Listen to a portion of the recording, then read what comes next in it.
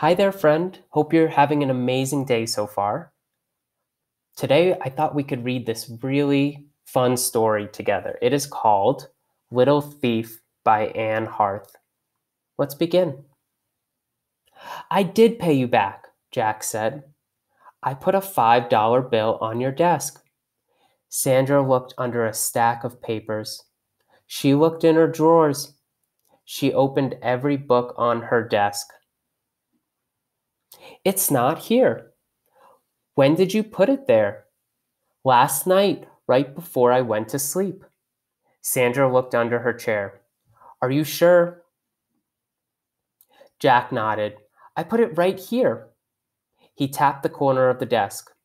I put your tennis trophy on top. I didn't want it to blow away. Jack looked under the desk. The trophy had fallen to the floor. He held it up. The trophy's here, but not the money. Where do you think the money went? I really need that money, Jack. You're going to have to find it. Sandra stomped away.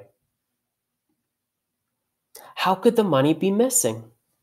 Where could it be? Could someone have taken it? Jack had earned that money. He'd weeded the whole garden. Would he have to do it again? He looked under the beds. No money. He looked in the closet. No money. He looked in all of his clothes. He checked the pockets of his pants. The money had vanished. Vanished just means disappeared. Jack sat on his bed. He thought and thought. Scrabble, scrabble, scratch. Jack froze. Scratch, scrabble. What do we think that is? He slid from his bed. He opened his desk drawer. His flashlight was on top. Scrabble, scratch. The noise came from the closet. Jack opened the door. He flicked on his flashlight. Scritch. The noise came from the second shelf. Jack pulled out a shoebox. He pointed his light in the corner. A nest, Jack whispered. It was made from yarn and paper. A tiny head popped up. Two dark eyes blinked. Jack moved closer.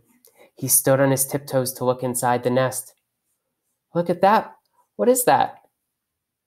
That's a little mouse. And what's under the little mouse? Could that be the money that Jack has been looking for? He laughed. You're the little thief. The mouse sat on a wrinkled $5 bill. Sandra stomped into the room. What are you doing? She stood behind Jack. I found your money, Jack said. How funny is that the little mouse stole the $5 that Jack owed to Sandra? Do you remember? Why do you think Sandra does not help Jack look for the money? Well, Sandra was stomping away, so I think Sandra was probably upset. Well, I hope you enjoyed that story, The Little Thief by Anne Harth, and I hope you have a wonderful rest of your day and that we can read together again soon. Okay, bye.